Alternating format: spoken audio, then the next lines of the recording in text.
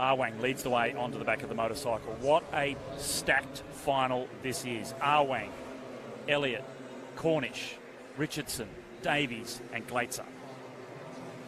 Certainly an impressive and a world-class keirin final. Awang has come in notably on lesser form than we've seen him recently at the Track Nations Cup after having a little bit of time off.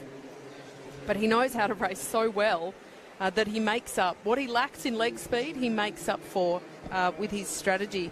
Can he replicate it in the final? It will be a bit harder here than what we've seen in the earlier rounds because they are all fresh and they are all quite ready to go. Matthew Glaetzer stalking at the back. Look, he's already hunched down low.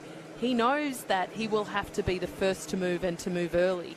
The decision he has to make is, will he move early and ride from the front, or will he move early and just move up positions and try and follow another wheel through? Form so far in these championships says that going to the front straight away with 3 laps to go will not necessarily be a winning move for him. Well, the bike now comes off and it is 3 laps to go. It's Awang that sits on the front. Ryan Elliott in second position. Tom Cornish behind him, and a big gap back to Matthew Richardson. Byron Davies, the kilometre time trial champion from last year, sits second last. And it's a slow lead in now, coming towards 2 laps to go, and now they're really starting to pick it up. Tom Cornish up round the outside, so the New South Welshman, and also Matthew Glaetzer about to come into it also. Glaetzer really trying to fight up against Richardson, and into the final lap. Cornish leads. Awang trying to squeeze through. Richardson up round the outside. Glaetzer is hung out to dry, 3 wide, and Matthew Richardson's flying around the final bend. Oh, what a superstar Richo is.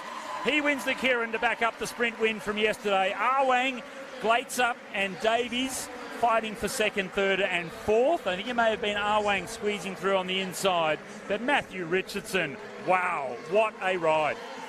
What a class act.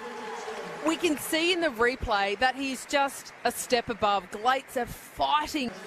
Really starting 2024 in fine form, showing some great speed, and that 9.57 final 200 in that keirin win. That just shows, off the back of the sprints yesterday, a couple of rounds of keirins today, even though we know he's hurting and he does that whole theatrical thing at the end,